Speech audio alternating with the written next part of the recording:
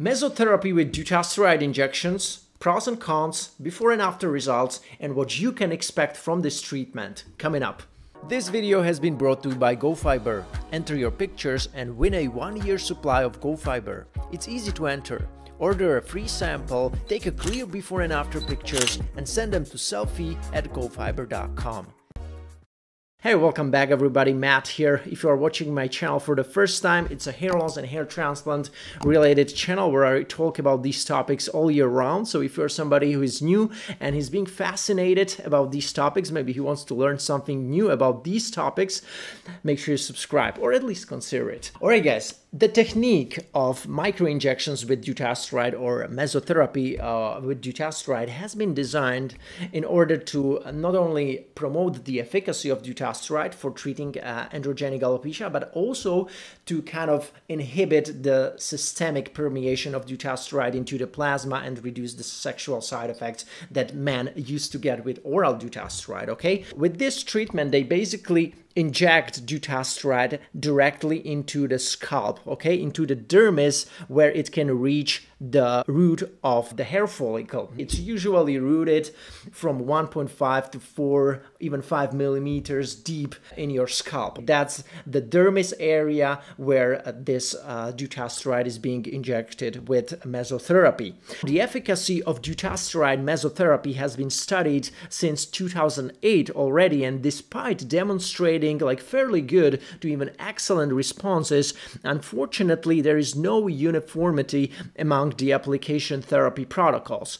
And I was able to find like 6 studies, out of which there were like 3 observational studies and 3 more like higher quality placebo-controlled studies that I'm going to be especially paying attention to in this video, and I'm going to be showing you some results from these studies as well, and as well as before and after pictures. And based on the results that I seen and the studies that I went through over the last couple of days, I can tell you like who is this treatment for. Well, it's going to be somebody who is either diffuse thinner, it can be anybody who is thinning on the crown, or even somebody who's receding on the hairline. If you are one of these guys and your hair loss is androgen induced, then you're going to likely respond to this mesotherapy with dutasteride. I don't know how well. Let's see further. Let me mention some of the pros and cons of this dutasteride mesotherapy, because as everything, like any treatment on the market, as always, right, be it finasteride, minoxidil, any treatment besides like really weak natural remedies, there are always going to be some side effects. Hell, even with saw palmetto, there can be some side effects, and it's a natural herb. So this is of course going to give us also some negatives, but let's start with the positives first. The first one will be that one mesotherapy session with dutasteride only takes like 30 minutes to complete, something like a PRP session. Some of you guys will probably know it who have undergone this. And in order to like achieve like decent cosmetic results, cosmetic improvements, you may only need like 3 to 4 treatments per year, which is not a lot. And Dr. Sergio Vagno, he has also conducted a small observational study I'm going to touch on to later, but this result is one of his patients who only underwent like 2 sessions, and this is his 6-month result after getting 2 dutasteride mesotherapy sessions, which is pretty decent result in my opinion. Here is another patient who is 21 years old, and you can see his result after 6 months, and he underwent possibly 2 dutasteride mesotherapy sessions, but he also uses topical minoxidil 5%, but you can see how his hairline just improved in only 6 months. I'm not sure you will be able to do this with minoxidil 5% only. Most likely not, okay? So the dutasteride mesotherapy session definitely helped here. Here is another result, and this is really crazy because this patient also used oral minoxidil, and you just can notice how this combo is like crazy, and it almost looks like a hair transplant. It's not, right? But you see the hair thickening effect. It's like amazing, because if you look at the before photo, it seems as if the patient have already lost more than 50% of the original hair thickness. And if you take a look at the after photo, you see the hair has clearly more than 50% of the thickness again. So I don't know how this happened, but it's just excellent response, and it just shows that somebody can really get lucky and respond well to this mesotherapy dutasteride. But again, this patient also used oral minoxidil, which by itself has been shown also to be pretty strong anti-hair loss medication, and was able to give some really good results to some patients. Here's another diffusely thinning patient who has been put on minoxidil 5%. He has been using it daily, plus oral dutasteride 0.5 milligram, I suppose, plus the Dutasteride Mesotherapy injections. And the result is also really good. I mean, it looks almost like a hair transplant to me. Here is another patient who is using 0.5 milligram dutasteride plus dutasteride mesotherapy. He has been using it for 6 months. So these were all like 6-month results from all Sergio Vaño. He's kind of like a pioneer in doing this in Spain. That, at least from what I have seen online, he seems to be the pioneer. So that kind of sums up the advantage number 1 right away. Not only you may just need maybe 3-4 sessions of dutasteride mesotherapy per year to achieve decent results. Not only that, but if you add some conventional treatments like minoxidil 5% or even finasteride oral next to that, your results will appear faster, and the end result will look also much better and thicker as without compared to without mesotherapy. Advantage number 1. Advantage number 2, I already touched on to that. It was basically that the delivery of these mesotherapy injections goes right into the dermis, okay? Right there where the hair is rooted. It's not like you would have to apply a topical dutasteride hydroalcoholic solution and then wait for it to maybe get absorbed and go first through the epidermis and then the dermis. Some of that would get wasted, so that kind of avoids this wastage right away, because you just kind of blast through the epidermis with the injection. And that's why also a higher deposition of drug in the dermis can be achieved right away, okay? Because the whole injected vial goes right there into the dermis. And the advantage number 3 would be that, as you have seen, the results look promising.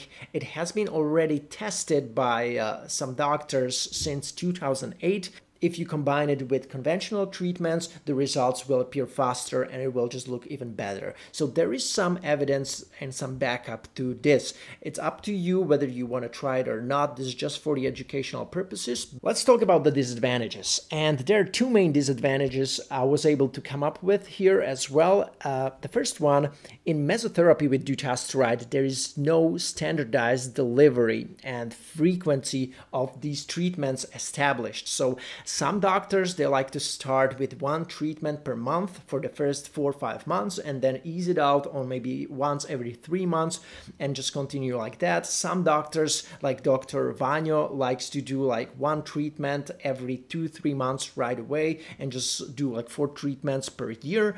And that's something that needs to be just experimented with until we find out what works better and what doesn't work as much. And the second disadvantage, side effects. Now, what type of side effects? Because everybody of you will probably think about the sexually related side effects, like with the oral finasteride or oral dutasteride or any alpha reductase inhibitor. In this case, it hasn't been shown for now in these studies, because the DHT decrease as a result of dutasteride mesotherapy has been shown to be pretty statistically insignificant.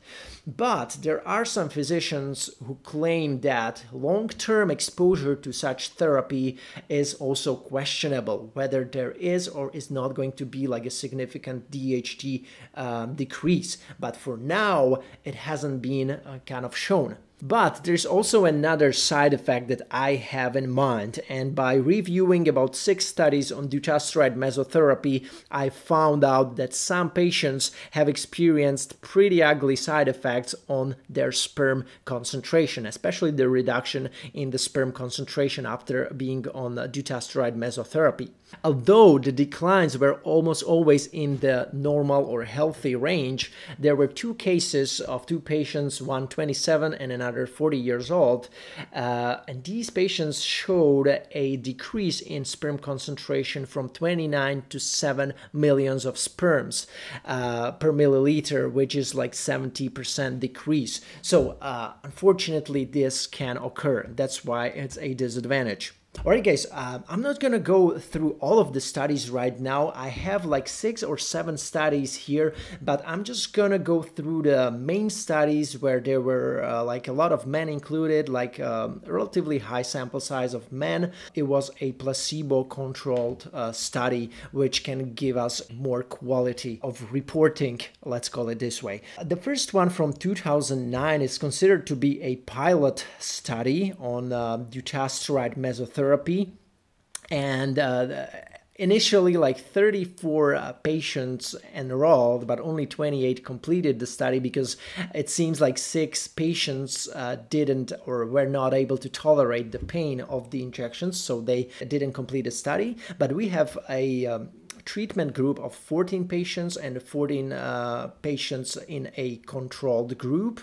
The treatment group received 0.05% dutasteride per 1 milliliter, so it's like 0.5 milligram dutasteride oral equivalent, and the control group received saline. If we take a look at the first patient who was in a treatment group, his terminal hair count actually changed from 29 to 37, so it went up 27%. So on paper, the increase in hair count is pretty significant, but on the photo, you cannot see it as well because the crown area is pretty large. You cannot just notice it like this, and the picture quality is also very poor. But in fact, his hair count did improve in 27%, which is pretty significant. But if I look at the photos, I don't think of it as significant, maybe like mild response at most.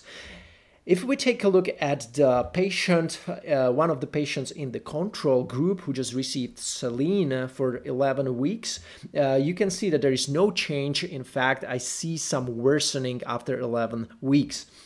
So these are only these 2 photos of 2 patients from the first study, which was a placebo-controlled trial of 28 patients. Let's take a look at the other study, which I consider to be like the most important because it includes like 90 men, which is the highest sample size from all of these studies in my research. It has been conducted in 2012. It includes again 90 men. This study unfortunately also only provided us with one before and after photo of one of these patients who received 9 injections after 20 weeks. You can see that his hair situation also improved. I would consider his response to be like also mild to moderate, but something more to mild in my opinion. The hair got darker, especially around the mid-scalp, the frontal third, but especially here on the sides. The crown also got a little bit more narrow, but not that much, and the vertex and crown areas didn't fill out as much either. So he is indeed just a mild respondent because he also received 9 injections, so that's a lot for 20 weeks. And the response is not as great, to be honest. What this study basically concluded is that mesotherapy using dutasteride is a good option for treatment of male pattern hair loss resulting in reduction or cessation of hair loss and promoting of new hair regrowth. The proposed mechanism of action of dutasteride is partly due to modification of hair cycle dynamics and partly through increasing hair shaft diameter of the existing hairs. Effects on sexual function by dutasteride mesotherapy is questionable.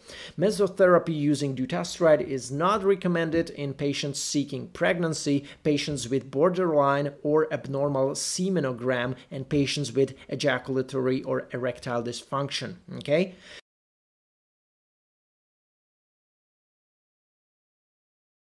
We have some more studies from 2013, which were on women. The biggest one was done on women, 126 women. It was also a placebo-controlled trial.